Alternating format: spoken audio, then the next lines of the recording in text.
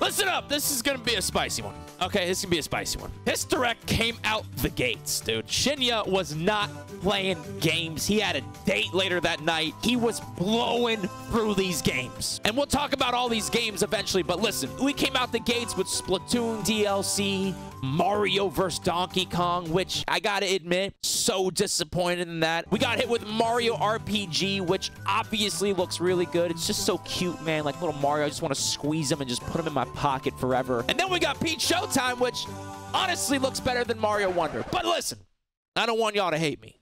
I'm just spitting facts right now, okay? I mean, come on. We got Sword Peach. We got Detective Peach.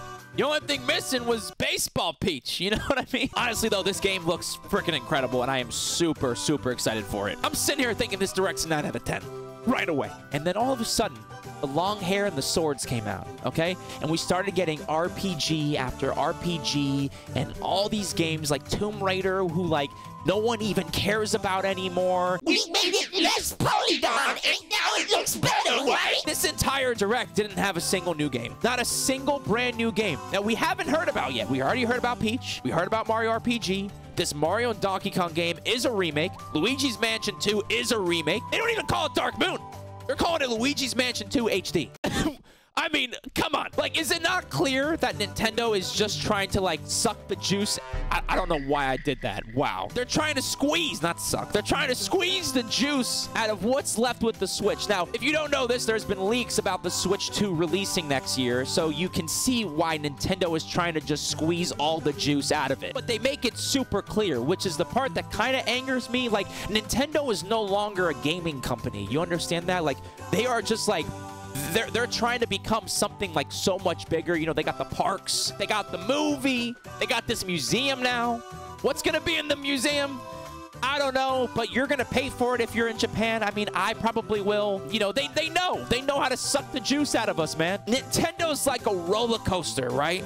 And at some points, you hate it, you feel sick, but other points, you love it, and your money is falling out of your pockets onto the ride, and when you get out of the ride and you try to grab your wallet, they hold your hand and they go, "That's ours, buddy. That's ours. So you're gonna have to go now, okay?" And you just have to leave and just accept what they give us. That's it. I mean, the addition of the Smash Amiibos with Sora, it's like, they're all here now. Don't you want them all? Huh? Come on, get them all. And then they talked about F-Zero 99, which I'm also disappointed in because I was expecting an F-Zero remake, which would have just gotten me so hype.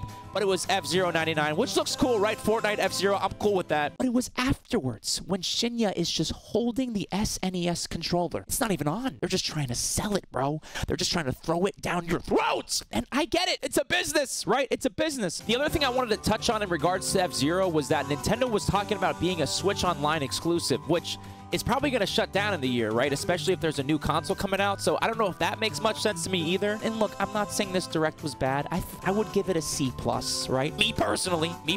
I just feel like the care for games is just kind of gone right now. Maybe because the Switch 2 is coming. Maybe that's why we're feeling this. But I feel like it's been the past, like, 2 years I've been getting these vibes. Again, there was not a single new game. Not a single new game that we didn't know about or that wasn't already a remake in this Direct. Not one. Now, look, there were positives, right? The Mario Kart 8 Deluxe Wave 6 actually looks amazing. I did not expect to see Diddy, and then fucking comes around that corner like, "What's up?" Did not expect that. I actually said, like, man, Pauline, and there Pauline was, and then Peachette was in it as well. Like, it didn't end.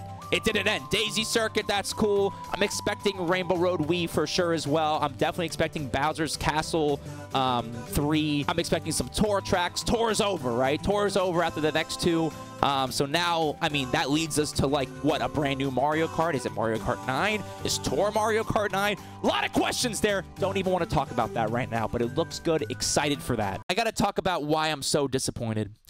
I did so much research about the end of consoles' life cycles and what games drop when the consoles are done. And there was a massive similarity between, like, every single console, okay? These are the 3 Nintendo titles that ended the N64. Mario Tennis Paper Mario, and Mario Party 3. Now, these are the 3 Nintendo games that ended the GameCube. Mario Superstar Baseball, Mario Party 7, Mario Strikers Charged. Now the Wii. Mario Sports Mix, Mario and Sonic at the Olympic Games, Mario Party 9. And now the Wii U. Mario Tennis Ultra Smash, Mario and Sonic at the Olympic Games, and Paper Mario. If you didn't know how this Direct ended, it ended with a 1,000-year door remake, which is Paper Mario, which makes me think next year in February, which they always do a Direct in February, that could be and should be the final Nintendo Switch Direct. Because after that, the fiscal year ends in March for Nintendo, so I'm expecting April, June for the announcement of the new console, the new hardware. June, there's a Direct, maybe talk about the games, and just launch, full launch, holiday season, full launch. So in the next Direct, what can we expect? Well, based off of this, we got the Paper Mario, right? It's done. Next year is the 2024 Olympic Games in Paris. Maybe would they launch a game that late? Maybe not. Mario Baseball, you know how I am. You know how we is. Been waiting on that. A new Mario Party. I mean, Mario Party Superstars just got abandoned, which is the saddest thing on the planet. Let me know what you think in the comments, though. What do you think is coming? I think there's a lot to look forward to with Nintendo, right? I think there's a lot. We got Wonder RPG, the Peach game, F-Zero, hopefully Prime 4. There's so many things that are coming, right? So we can't be upset about that, but I can't help but be disappointed. It's been how many years since a Donkey Kong game, and we get a remake of a Game Boy Advance game? That's what you give us with Donkey Kong? Dude was the star of Super Mario movie.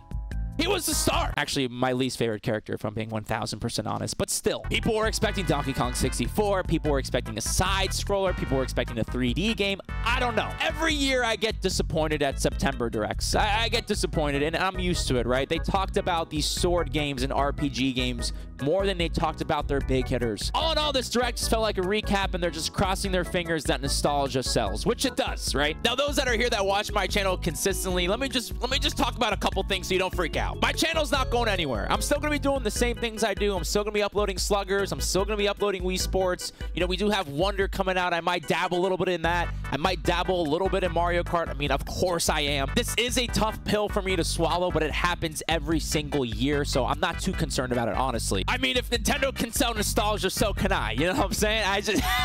Regardless, I'm still going to be making the best content that I can possibly make and do maybe more videos like this so you guys can enjoy my thoughts and opinions on certain leaks, rumors, etc. Just let me know. Like I've said previous, not a single new game that we haven't already heard of or have already played, like a remake. And this could be, like I said, because of a new piece of hardware coming in 2024, which I totally understand. But if there isn't, Nintendo's dead. I'm calling it right now. I think another L to this Direct is like zero mention of Prime 4. People have been talking about Prime 4 for literal years. At this point, it feels like a launch title for the brand new console, especially if they're talking about how this new console plays at like 4K and it has like crazy graphics like the PS5 and stuff like that. I feel like Prime 4 would be a perfect game for that. Look, regardless, I think there's a lot to look forward to in the next coming months, especially next year if there is new hardware, okay? The February Direct could be a banger, right? We could get the things that, you know, my channel is based off of. We could get that Mario Party. We could get that Mario Sports game. Switch Sports is dead. Mario Party Superstars is dead. So who knows what's coming?